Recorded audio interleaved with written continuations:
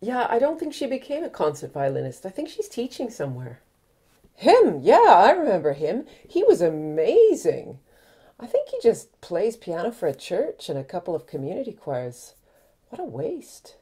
Ugh, gosh, so much promise. And she just gave it all up. I think she got pregnant and I think she's a piano teacher. Even if it's not that obvious, there is this widespread understanding that only the star turn in tails or evening dress is the proper fulfillment, the proper destination of a musical journey.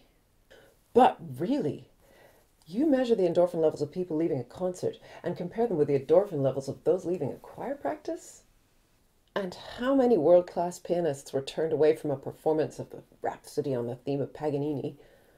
It is vaster than you think. But how many choirs are in dire need of a pianist?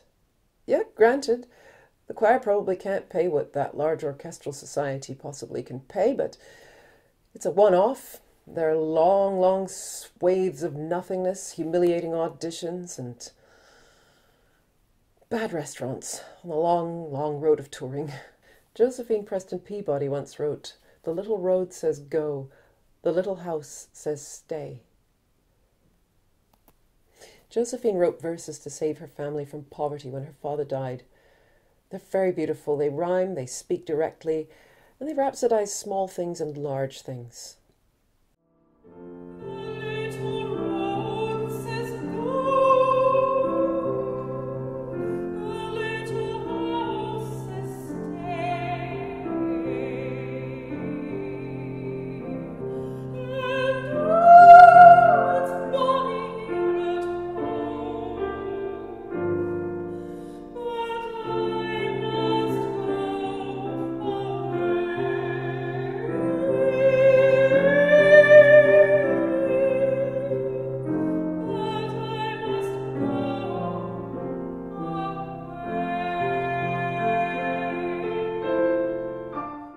The music you're hearing was written by Dorothy Parke, a composer from Ulster, Northern Ireland.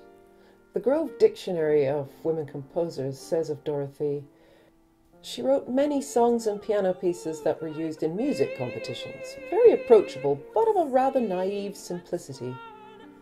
There's a real implied sneer there. Time and again, music history ignores those who wrote simpler forms. Music that doesn't require a virtuoso. It's a kind of snubbing of accessible art.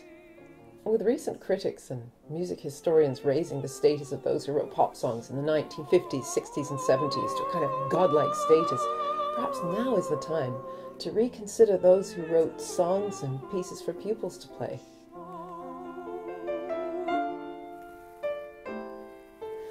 Dorothy Parke is mentioned in many newspapers during her life, announcements that she's taking more pupils, that she's written a song for local performance, students of hers have triumphed in festivals. Music is a beautiful, thrilling, challenging activity that we should all be able to have access to express, to unwind, to make a dull day better, and maybe, just maybe, stand up on a concert platform wearing an evening gown, playing like a demon. And those who enable all of this, in young and old, are angels, are gods and goddesses. And please, if you have a tribute to one of these angels who gave you or someone you knew the transformative power of music, please leave it in the comments. Dorothy Parke, Josephine Preston Peabody, and The House on the Road are featured in She Wrote the Songs, both the CD coming out very soon and the book. Not so long ago I was playing and singing at a wedding. It's cheaper if you get one person to do both.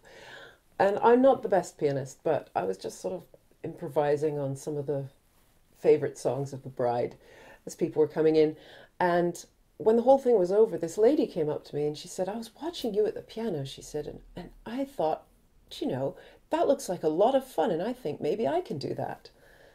And so she said that she was going to go out and get some lessons. And I just had this vision of her in her living room playing a piano for the first time, and it made me so happy. I mean, that's what it's all about. So this hair is a perm. It doesn't naturally do this. It was an experiment. If you can't have fun with your hair, what can you have fun with? I'm kind of going for the Albrecht Dürer look. who wrote songs and songs and pieces for pupils. And how many world-class pianists were turned away for every performance of Rhapsody on the theme of Paganina. Paganina. Nina, oh Paganina from Argentina. That's probably culturally insensitive.